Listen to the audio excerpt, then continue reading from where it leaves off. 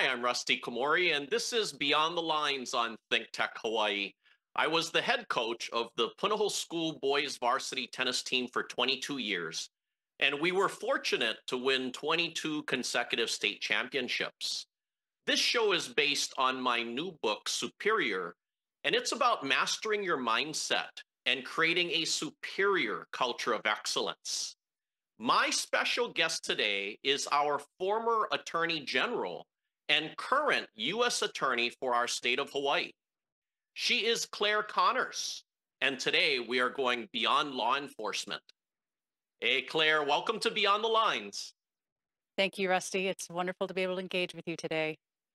Clare, you are such an incredible person, and I'm just thinking, where did you get all these amazing qualities from? It's probably your mom. And can you tell me about your mom helping to volunteer at the Women's Correctional Center and the impact that she's making? Yes, my mom is a doer. She is somebody who has always demonstrated how we do things and done it by example. And the work that she's done with the prison, the Women's Correctional Facility out in Kailua is a perfect example of that. She's been doing that program for a couple of decades now as part of the Lani Kailua Outdoor Circle, where she's been a volunteer and a president and all types of leadership positions. And it's a wonderful opportunity to help women who are in a position of needing to find how to get back into society and to do it productively and constructively. And what my mom and her team do is they go and they teach them how to grow hydroponic lettuce, how to watch and be a part of something growing and being nurtured, and then selling it at different local places in Kailua. So it's a wonderful, wonderful program that she's a part of, and it's a wonderful thing to watch. Someone in her early 80s out there a couple times a week working on this really very important project. Well, she's an inspiration for sure, and so are you, Claire. And I want to share with everyone that you had graduated from Punahou School, and then you graduated from Yale University, and then you started working at in New York City for the Department of Parks and Recreation. Can you tell me what your role was with the Parks and Recreation, and what was your experience like? Sure. It was the first job I had out of college, and it was a very unique opportunity to become a part of government. When we talk about government, there's usually three different levels: city, state, and federal. And at the city level, you are very close to the people you serve. In government, you're serving people. You have a mission that's very people oriented.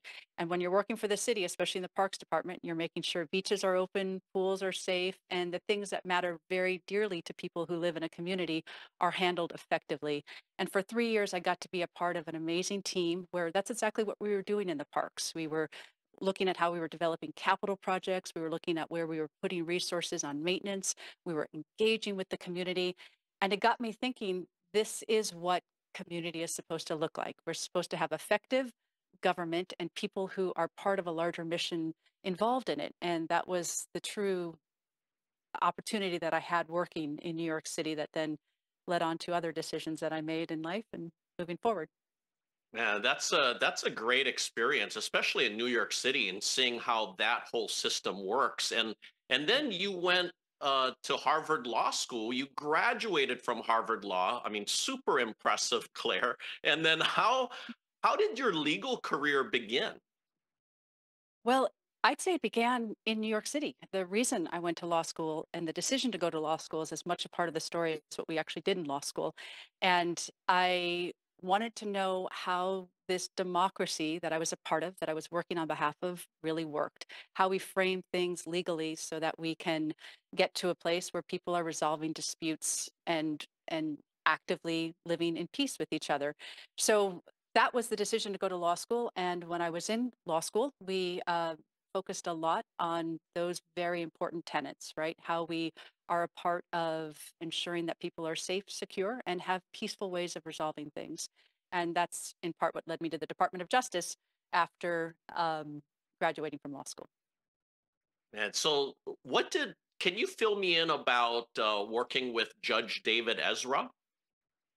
Yes, that was my first legal job before I joined the Department of Justice. And I had done a summer out here in the U.S. Attorney's Office, which was a remarkable opportunity to be a part of this office that I now lead. And during that summer, I had the opportunity to be in court and to witness how the third branch of government engaged with the second branch of government, our executive U.S. Attorney's Office. And at that point, decided it would be a very neat thing to do a clerkship and applied to be one of Judge Ezra's law clerks. And it was indeed a remarkable experience. Really got me familiar with how justice works, how the courts work, how people bring their disputes into the court and resolve them peacefully. Wow. Well, I have to say now, if we move forward after that, in 2015, President Obama nominated you as U.S. District Judge. And can you tell me about how you felt being nominated and tell me about the role that you played being a district judge? Yeah, so that was a really interesting opportunity. It was something that I applied to. I hadn't thought about being a judge. I didn't grow up thinking I'm going to be a judge. But when I started talking with people, actually, opposing counsel were the first folks who suggested it might be a good idea for me to think about. I then went through the process and put my name in there, said yes to the opportunity. And then when the president said nomination was pending, would I do it? I was in a position to say yes and to take that honor, which was remarkable. Then politics got involved, and the death of Justice Scalia meant that I didn't get the full Senate vote, but that was okay because I got out of committee and I had put myself out there, and it was a very wonderful honor and a truly impactful experience to go through. So, Claire, what would you say is the best part of being a judge, and what would you say is the most challenging part of being a judge? Yes, at this point, I just still get to appear in front of judges since that possibility went by the wayside. But what judges have to do is very difficult. They are the ones who have to ensure order in the court. They have to ensure that people are treated fairly. They have to ensure that their court is run in a way where people feel like there is going to be justice served at the end of the day. So when we bring, as U.S. Attorney's Office and the assistants that I work with, our matters to the court system and to the third branch of government, we need to be sure that the judges who are there and that we have before us are ones who are listening to us and that we're listening to them too. They are going to tell us what they need. And it's a very much of a give and take process in the court system. Wow. And Claire, in 2019, Governor David Ige nominated you, actually just appointed you as Attorney General. Can you tell me how that felt? And then if you can explain what role you were in as Attorney General that you were overseeing. Yes. Well, that was another example of being in a position to say yes when an opportunity came knocking. And it wasn't something I thought about. I'd never worked in state government before. I'd certainly appeared in state court and was like so many of us in Hawaii interested in matters happening at the state legislature and at the state level. But when I got asked to put my name into that process, I at first said, why would I do that? I'm pretty happy now with the life I lead. And someone said, well, if you don't do it, who will? And that was an important thing for me to hear. I did that, ended up going through the process again. There is a process for being nominated and being selected. And then with his nomination and the confirmation of the Hawaii Senate, had the honor of serving as Attorney General for 3 years. Very large department it is, 600 different employees with a lot of mandates that the legislature places on us, 27 different departments, I think, at a given time. So it's where everything happens at the state level, right? General jurisdiction. And in that time, I had the opportunity to argue in front of the Hawaii Supreme Court, which was an honor, to work on a lot of very important initiatives that affect so many people in so many different ways in our state. So most of us we have no idea about what it's like to be Attorney General and the demands that you have. Can you share a little bit more about how demanding that schedule is and then just like what you were doing to really make a positive impact in Hawaii? Sure. Well, as the attorney for the state, you are the one who provides legal advice to the governor, to all of the legislators in the first branch of government. And then you're also the one who advocates or leads the advocacy on behalf of the state in the court system and in various different lawsuits and endeavors. So you have clients, you have hundreds and hundreds of clients, really, right? When you count the legislature, when you count your agencies who rely on you. So it is a 7-day a week, sometimes 24-hour a day job. And it's something where your phone is always ringing because somebody, when you've earned that trust, is always going to be saying, Claire, I'd like your thoughts on this, or can you help me out with this issue? Or we have this coming down the pike. I think it would be good to get the legal framework clear before we start making some decisions. And that was with our political friends in the first branch, and it was also with our executive friends in the second branch, and then of course with our in our courts. So I had to be the leader of a department of 600 people, as I said, which comes with a lot of challenges, but a lot of opportunities because people go into government to become a part of an institution, to become part of a mission that's not for money, it's for really doing good. And you want to be able to capitalize on that. By example, I would like to go in and argue cases because I wanted to show the attorneys, and there were about 240 of them, that this is what I think is the way an argument should be done or the way we address the court and move forward in that regard. Wow, no, interesting insights there, Claire. And can you, one of the departments that you oversaw as Attorney General was the Missing Child Center of Hawaii, and Amanda Leonard had been on my show very recently, and she's such an wow, I mean, effective leader. I mean, she's making such a big positive impact, and Mhm. she speaks so highly of you, Claire. And can you share about why she's such a great leader? She's a great leader because she is leading one of the most difficult but important parts of the Attorney General's office. There is no greater cause to protect than that of our children, right? And making sure that our children are safe. And that is not something that any one person can do. It takes coordination, it takes collaboration, it takes putting egos aside. We all come at this conversation from the state level, from the city level, from the federal level, from law enforcement, from victim centered perspectives. And somebody has to pull that all together at the end of the day to make sure what we're doing, first and foremost, is protecting the children. And that's what the Missing Child Center of Hawaii does. And Amanda is a wonderful leader in that regard because she's able to communicate with everybody. She is in the room at all times. So people know they can trust her. They also know that she's not an ego in there trying to just create a next stat. She's actually committed to finding the children who might be runaways, might be trafficked, might be any number of a different type of scenarios.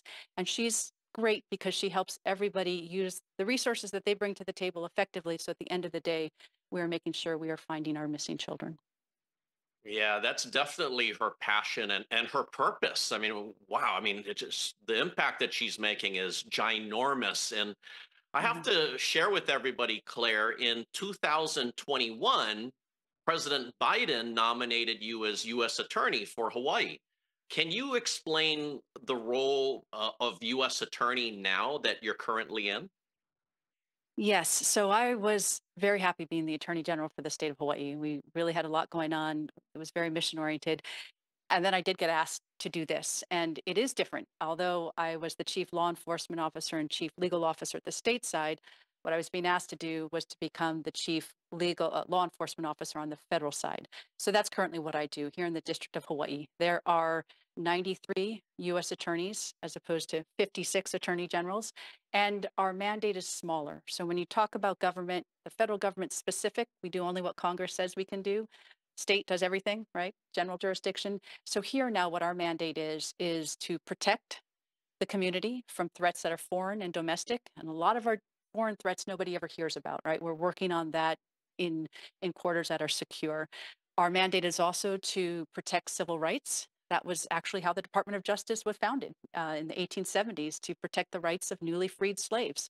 And what the Department of Justice did was to prosecute members of the Ku Klux Klan that was preventing people from voting, becoming a part of our civic process. And that's our mandate still, is to protect civil rights. And then the third thing we do is we uphold the rule of law. And that means we do that by working productively within our court system, as we talked about before, being good advocates in the court system, working with the judges and such. But also it means that we are out there doing law enforcement activities and making sure that there is accountability. Calais, who was previously on your show, had a story about how it was law enforcement that finally made the space available to her to get out of her situation. And that's our mandate, and that's what we do here in the District of Hawaii. Yeah, and if we can just talk a little further about how you brought up Calais Grant and how I had her on my show, really highlighting that she's a sex trafficking survivor and her incredible story and her impact that she's making. Could you expand on that? Yes. So it's along the lines of what you have said in your book, right? The mindset when we have something happen to us, and that does happen in life, we get to control the response. But it's not always so easy, right? It's not, oh, I can brush this off, or yes, I can move on. It can be something as devastating as what Calais went through. And what she had to do is she had to change her mindset. She had to figure out how to get to a new place so that she could start that process of healing. We in law enforcement want to create that space. We want to be the ones who can ensure that what we do is victim centered and trauma informed so that someone like Calais has the opportunity and the space to make those kinds of decisions. And that's really what Calais is a beautiful example of is it doesn't matter how terrible things get for you, you always do have the ability to have the mindset that will get you to a better place. And it's not easy. In her case, it was step by step. For a lot of us, it's not just one decision, it's many decisions. But it's that first step and that first decision, and it comes from the mindset that you choose to have. And Claire, all of us, we all love and appreciate Crime Stoppers coordinator Sergeant Chris Kim. And can you share about the impact that he's making with his entire Crime Stoppers organization? He's a wonderful example of a leader of an institution that is so important to what we do here in law enforcement. The ability for the community to participate in keeping us protected and safe is key to having a wherewithal or a sense that we do matter as members of a community, that we have a role to play, that these things aren't just happening to us, but we can pick up the phone and we can give a lead or a tip, and that actually matters. And what Chris does is he puts a face to that whole process. He makes it personable. You are aware of who it is you're calling and the institution, the people he works with, being folks who are going to pick up that phone. So it makes it worth your while to do that. We need folks in law enforcement who personalize it, who give people the avenues and literally the phone line to call in and to help. And that's what he does, and he does it really well. I completely agree with you, Claire. And Claire, you mentioned my book earlier. And you have all three of my books, including my new third book, Superior. And when I wrote Superior, I'm thinking this is the epitome of what you are, because you are a superior achiever. And we've all heard of the term high achievers, and I invented the term superior achievers in there. And I look at somebody like you are definitely a superior achiever, and I'm trying to share the differences between good, great, and superior. What are some things that stood out to you in the books? Well, as I talked about the positive impact, the mindset, right, that we get to choose, that's critically important. You get to make a decision about how you're going to respond in every moment, whether it's a split second decision on the arena, in the court, the tennis court, like you talk about, or in Calais situation, or if I'm testifying in front of Congress or whatever it might be. I choose what I say and how I do it. And you need to evaluate. Might go well sometime. It might need to be something you do differently the next time. But what's great about your book, Superior in particular, is that it's a good one for people who are students of leadership. In my mind, leaders are students of leadership. They are ones who never think the journey of learning is over. They are always going to be reading. They're always going to be observing. They're going to be listening. They're going to be writing down the quotes that they need to go to, as you suggest in your book, so that they have their own catalog to draw on when they hit snags or when they need guidance. You build up your own toolbox. You can't rely on other people to do that. And I think that's what I found to be really remarkable. Your book belongs on the reading list of anyone who is a student and a true leader. Wow. No, thank you. What a compliment from you, Claire. That's awesome. And well, obviously, through your career, you've been around many incredible, great, and superior leaders, and you're one yourself. What would you say are some of the characteristics of great or even superior leaders? They're people who know how to make decisions, and they might not know how to make decisions right at the outset of their journey as a leader, but they are people who really think about the impact that decisions have. I think that when you look at the different things you cover in your book, it's all a series of decisions, right? We decide success based on decisions about strategy or tactics. We decide on resiliency based on decisions about modifying our course of conduct or how we're going to strategize better. When you talk about the legacy or the example you're going to leave, it's all about the decisions you've made and including the people you've chosen to walk that journey with.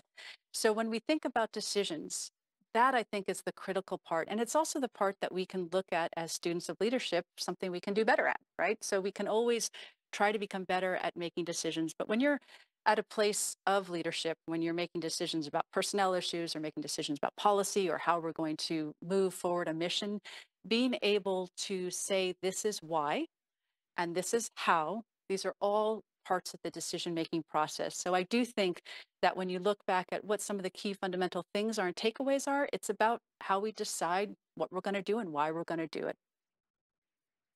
I love how you explain things so clearly.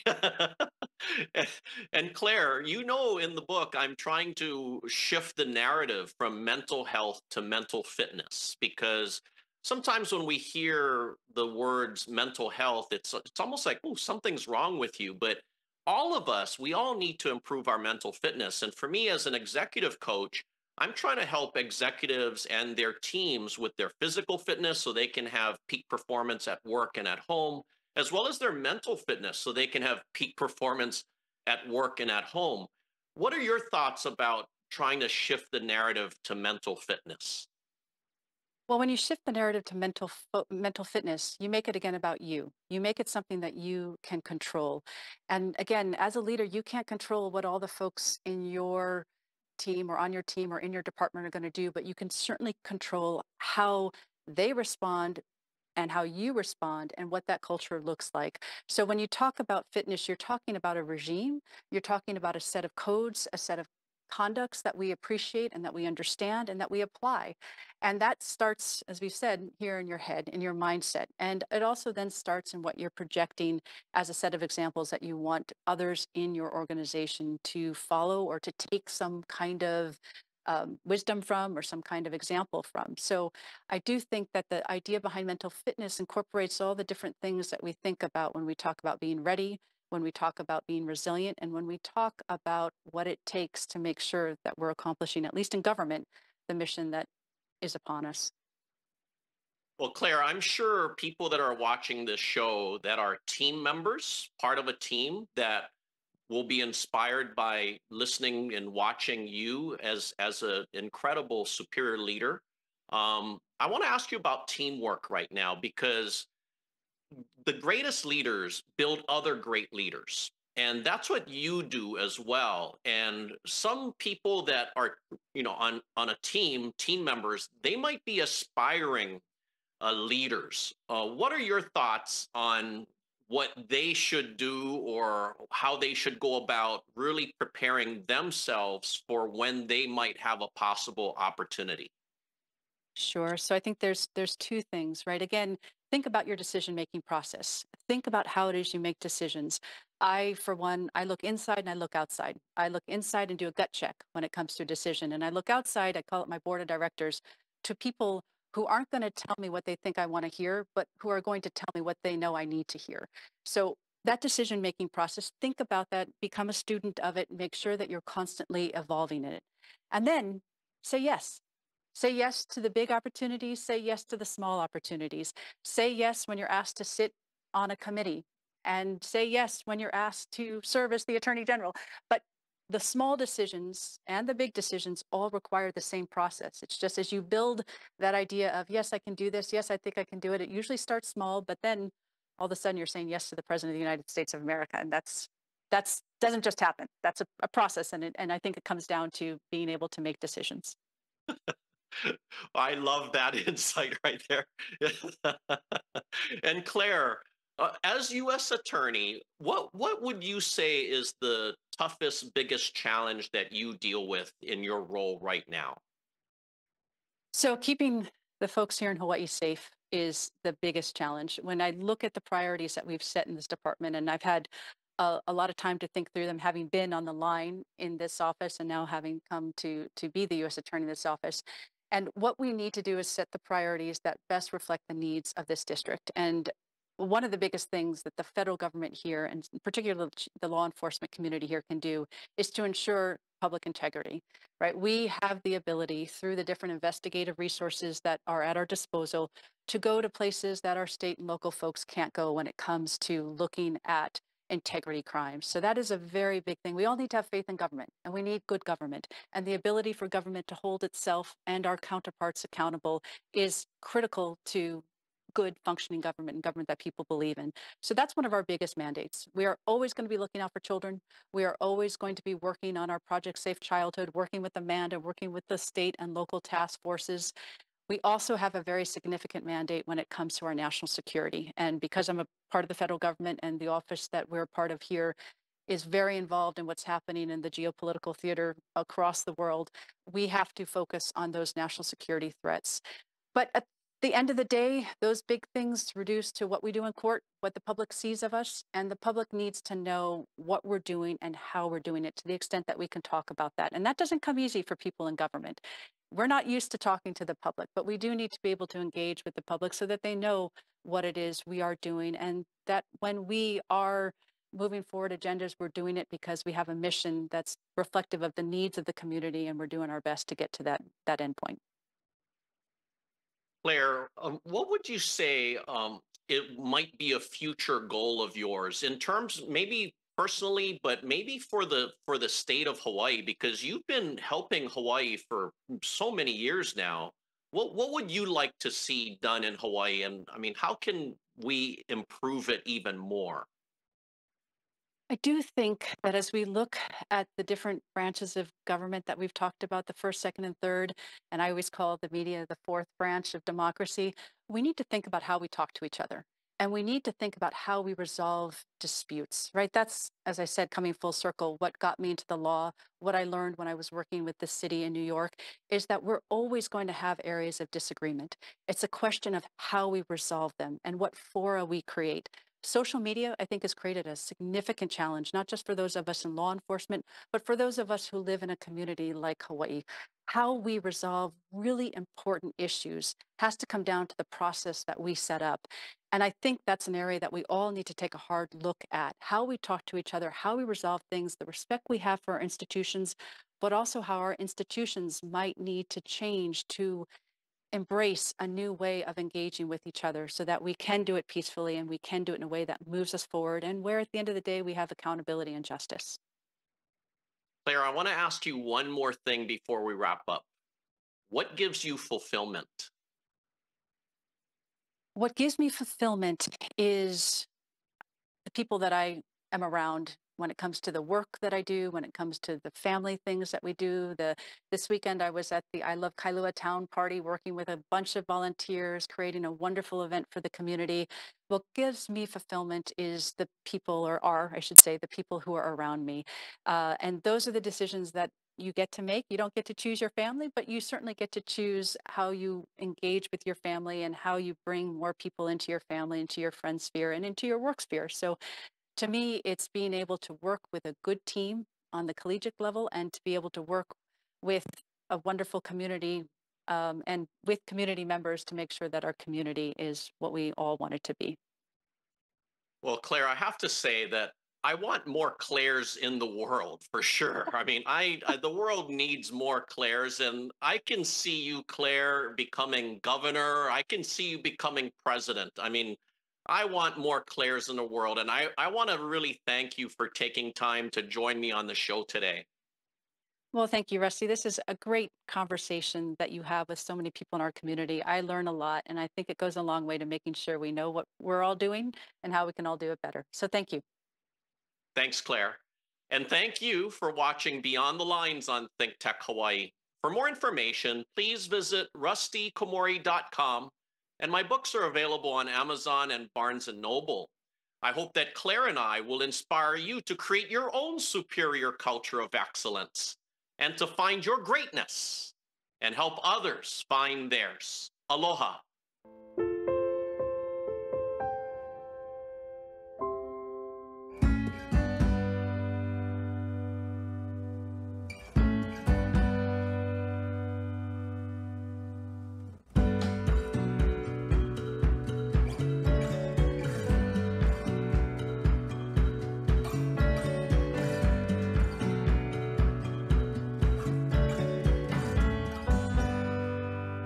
Aloha. We want to announce that ThinkTech Hawaii is moving into a new phase and will not be producing regular talk shows after April 30th. We will retain our website and YouTube channel and will accept new content on an ad hoc basis. We are also developing a legacy archive program to provide continuing public access to our content.